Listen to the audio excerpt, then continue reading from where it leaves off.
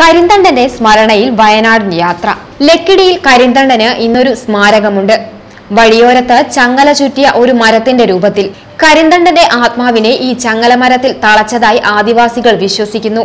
ചരിത്രത്തിൽ എങ്ങും കാണാൻ കഴിയാത്ത ഒരു സംഭവ കഥയാവാം ഒരു കെട്ടുകഥ പോലെ വിചിത്രം.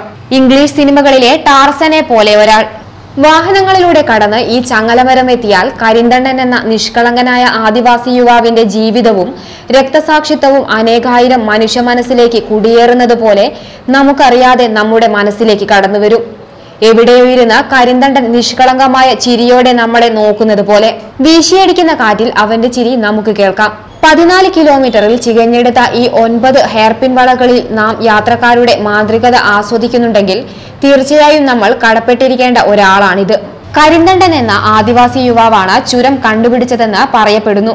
അമേരിക്ക എന്ന ദ്വീപ് കൊളംബസ് ആണ് കണ്ടുപിടിച്ചതെങ്കിൽ കാടിനോടും മൃഗങ്ങളോടും മല്ലിട്ട് കഴിഞ്ഞിരുന്ന കരിന്തണ്ടൻ എന്ന ആദിവാസി യോദ്ധാവാണ് ചുരം കണ്ടുപിടിച്ചതെന്നാണ് പറയപ്പെടുന്നത്. ബ്രിട്ടീഷുകാർക്ക് വയനാട്ടിലെ സുഗന്ധ വസ്തുക്കൾ മൈസൂർ വഴി കടത്താൻ വഴിയില്ലാതെ വിഷമിച്ചിരുന്ന കാലം. ബ്രിട്ടീഷ് എഞ്ചിനീയർക്ക് അദ്ദേഹത്തിന്റെ ശിങ്കിടിമാരായിരുന്ന നാടൻ സായിപ്പന്മാരാണ് മൃഗങ്ങൾക്കൊപ്പം മലമുകളിലേക്ക് പറന്നുകയറുന്ന കരിന്തണ്ടന്റെ കാര്യം പറഞ്ഞുകൊടുത്തത്. ബ്രിട്ടീഷ് പട കരിന്തണ്ടന്റെ ഊരിലെത്തി കാര്യം അവതരിപ്പിച്ചു. ആ ശ്രമകരമായ ദൗത്യം ആദിവാസി യുവാവ് സന്തോഷത്തോടെ ഏറ്റെടുക്കുകയും ചുരത്തിന് വഴികാട്ടിയായി ഒപ്പം നിൽക്കുകയും കഠിന പ്രയത്നത്തിലൂടെ അത് പൂർത്തീകരിക്കുകയും ചെയ്തു.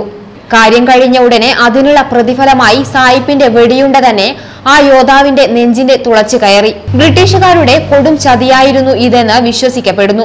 ലക്കിടിയിൽ കരിന്തണ്ടന് ഇതിനൊരു സ്മാരകമുണ്ട്. വഴിയോരത്ത് ചങ്ങല ചുറ്റിയ ഒരു മരത്തിന്റെ രൂപത്തിൽ കരിന്തണ്ടന്റെ ആത്മാവിനെ ഈ ങലമരത്തിൽ തളച്ചതായി ആദിവാസികൾ വിശ്വസിക്കുന്നു. ചരിത്രത്തിലെങ്ങും കാണാൻ കഴിയാത്ത വിധം ഒരു സംഭവ കഥയാവാം ഒരുപക്ഷെ. അന്വേഷണം.com വേണ്ടി അനുശ്രീവത്സൻ.